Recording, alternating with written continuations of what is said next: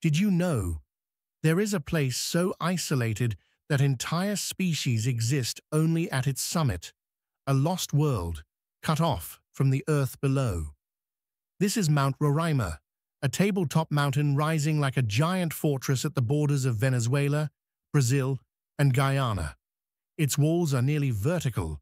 Its plateau is older than the Amazon rainforest, and for millions of years, rain and wind carved strange shapes into its black stone. Up top, the landscape is unlike anywhere else. Canyons carved by ancient rivers, pools of perfectly clear water, plants found nowhere else on the planet. Scientists have discovered species here that evolved in total isolation, creatures that adapted to a world in the clouds.